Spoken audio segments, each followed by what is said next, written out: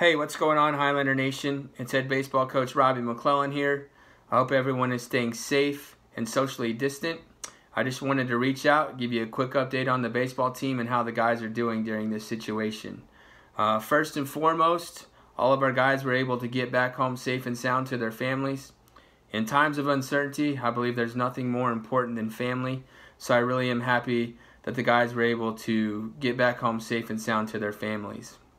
Academically, everything is virtual right now for our guys. They're putting in the work virtually to be successful students. I am proud of how they are handling their classwork and expect great results from them. Baseball-wise, the coaching staff and myself and team, we've been communicating through various forms of technology. The same thing keeps getting relayed to me over and over again, whether it be from the players or the coaching staff. We miss each other like crazy. We wish we were out there competing and winning games together, but we understand why we're not because of the severity of the situation out in the real world. But until things get back to normal, we're going to continue to communicate with each other.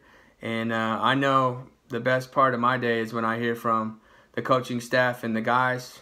So we're going to just continue to communicate and try to prop each other up with good vibes. Last but not least, the medical people, the first responders, myself and Highlander Nation would like to thank you so much in this time of uncertainty and craziness.